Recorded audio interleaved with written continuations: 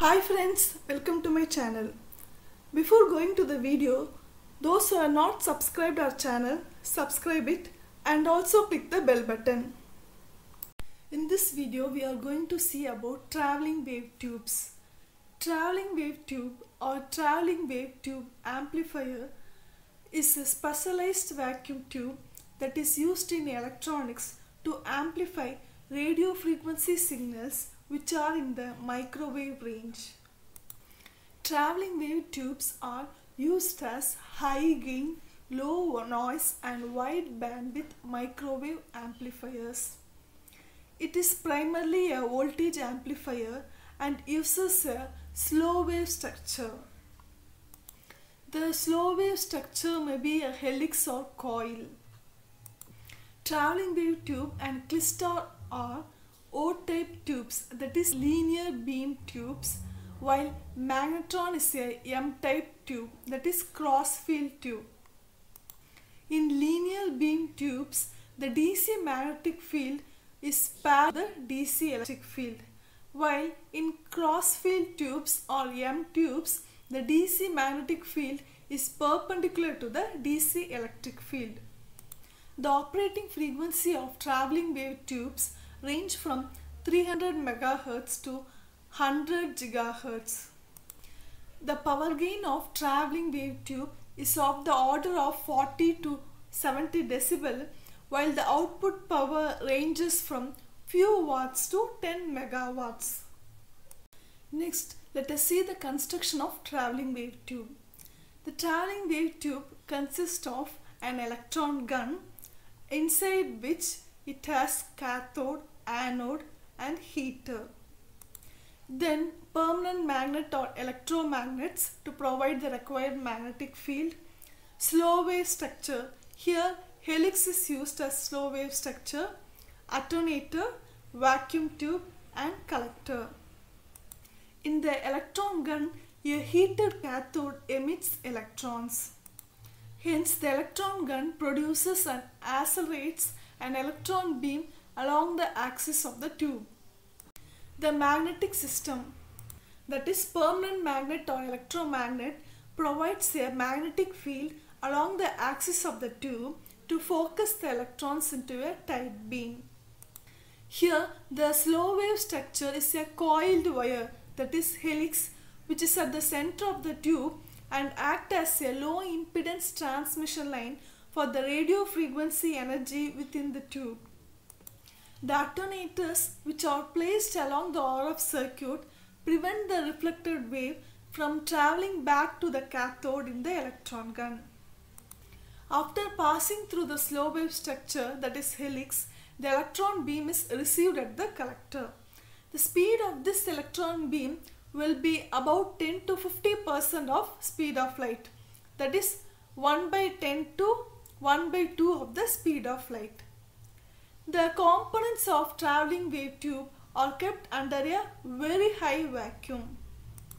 The RF input and output signals may be coupled onto and removed from the helix by using waveguide directional couplers that have no physical connection to the helix. The axial phase velocity of the electron beam through the helix will be Vp is equal to C into pitch by 2 pi r, where r is the radius of the helix, c is the velocity of light, that is 3 into 10 to the power 8 meter per second. Pitch is the distance between two rings of helix. Helix is preferred over other slow wave structures for traveling wave tube because it provides least change in the axial phase velocity. Higher power traveling wave tubes usually contain beryllium oxide ceramic as both a helix support rod and in some cases as an electron collector for the traveling wave tube because it has special electrical, mechanical and thermal properties. Next is the operation of traveling wave tube. Here the input voltage is applied across the cathode and anode inside the electron gun, and this voltage accelerates the electrons towards the far end of the tube. The external magnetic field, that is, which is provided by permanent magnet or electromagnets around the tube, focuses the electrons into a beam. The RF input signal to be amplified is fed into the helix via a waveguide or electromagnetic coil. By controlling the accelerating voltage, the speed of this electron beam is set similar to speed of RF signal through the helix. The input RF signal in the wire causes a magnetic field to be induced in the center of the helix where the electrons are flowing. Depending on the phase of the signal, the electrons will either be accelerated or decelerated as they pass the windings. That is, during the positive half of the input wave, the electrons are accelerated, and during the negative half of the wave, the electrons are decelerated, that is, slowed down. This process of acceleration and deceleration of the electrons is known as velocity modulation, and this causes the electron beam to bunch up.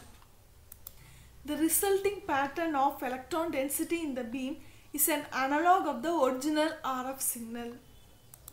Since the beam is passing the helix as it travels, and also the signal that varies, it causes induction in the helix, amplifying the original input signal.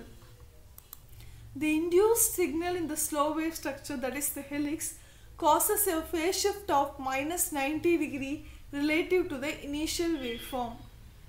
While traveling, the electrons deliver their energy to the signal in the helix and they slow down. A second directional coupler, that is waveguide, which is placed near the collector, receives the amplified signal from the far end of the RF circuit. Next, let us see the types of traveling wave tubes. There are two main types of traveling wave tube: helix traveling wave tube and coupled cavity traveling wave tube. First, helix traveling wave tube. In helix traveling wave tube, the radio waves interact with the electron beam while traveling down a wire helix which surrounds the beam. It is highly sensitive, low noise and wideband amplifier. They are used in low power radar receivers and also in measurement equipments. These helix traveling wave tubes have bandwidth as high as 2 octaves. Next, coupled cavity traveling wave tube. In this type, the radio wave interacts with the beam in a series of cavity resonators through which the beam passes. These coupled cavity traveling wave tubes are used as power amplifiers for high power transmitters, but their bandwidth is very low, that is only 10 to 20%. Next, backward wave oscillator, that is BWO. BWO or carcinotron is a vacuum tube which belongs to traveling wave tube family. It is a special type of vacuum tube used to produce microwave signals in the range of terahertz. This backward wave oscillator is unlikely to be used as a pulse device. The difference between backward wave oscillator and traveling wave tube is that in backward wave oscillator, the electron beam and electromagnetic wave propagate in the opposite directions. That is, here first an electron gun generates an electron beam that interacts with the slow wave structure. Then it sustains the oscillations by propagating a traveling wave backwards against the beam. Here, the generated electromagnetic wave power has its group velocity directed opposite to the direction of motion of the electrons. Here, the output RF power is extracted at the output port, which is located near the gun.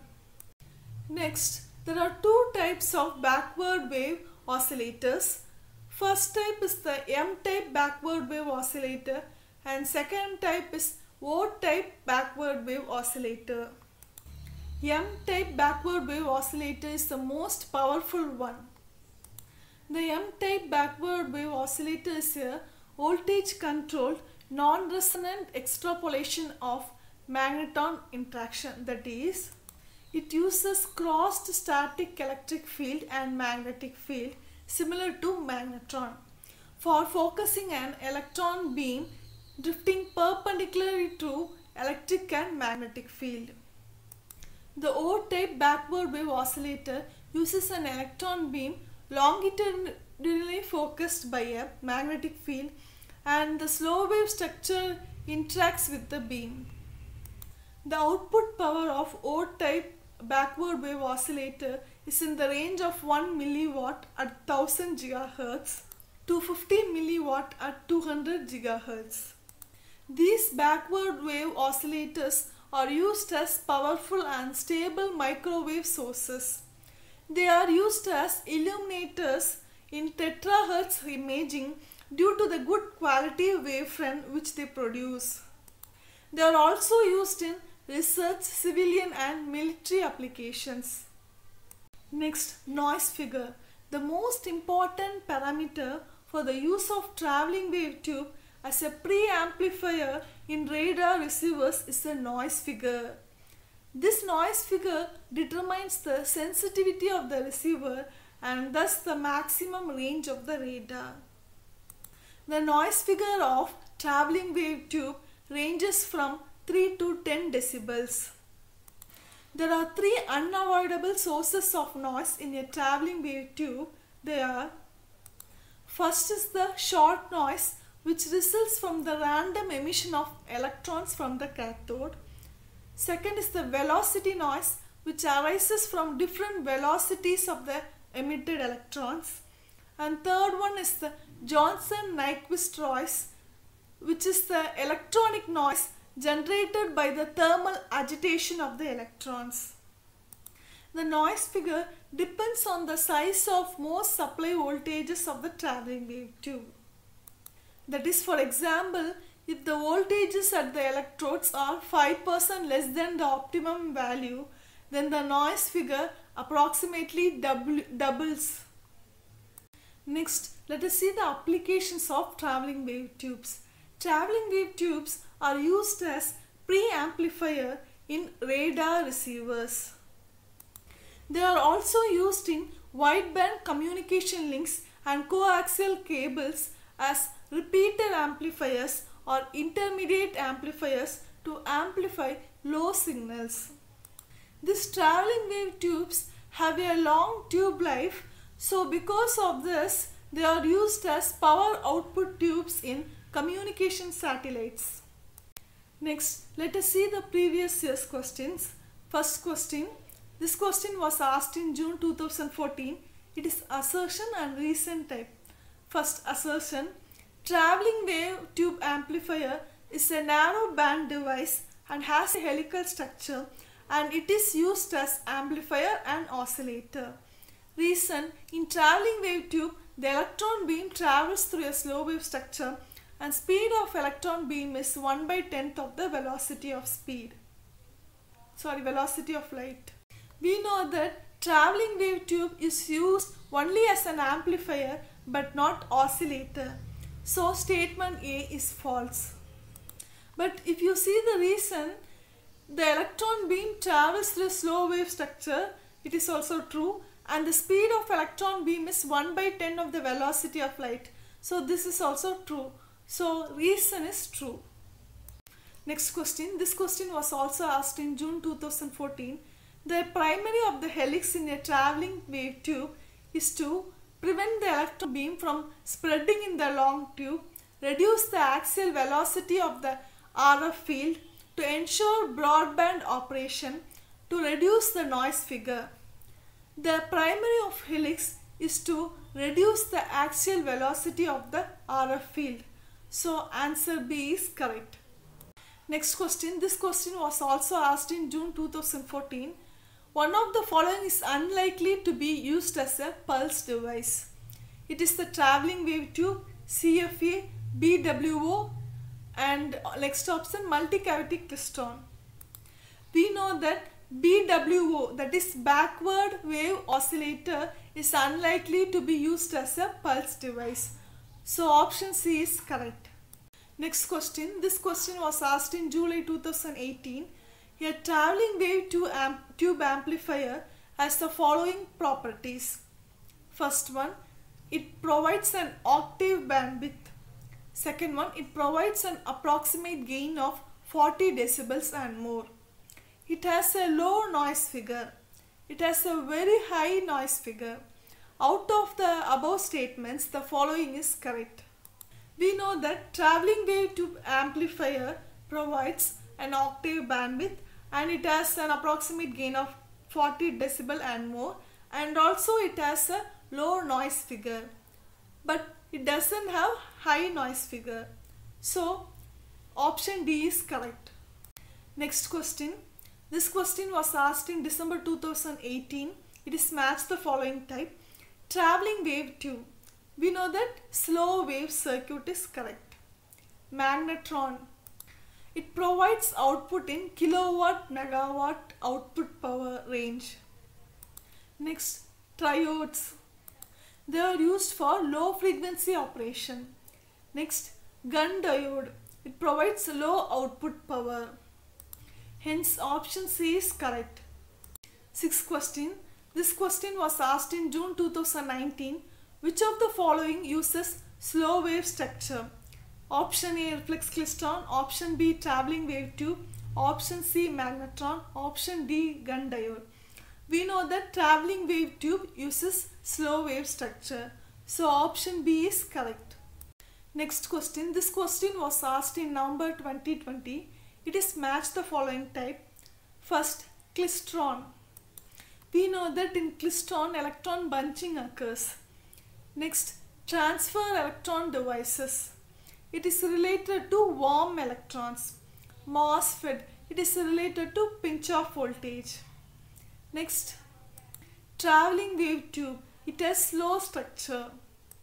Thanks for watching the video. For more videos, don't forget to subscribe our channel.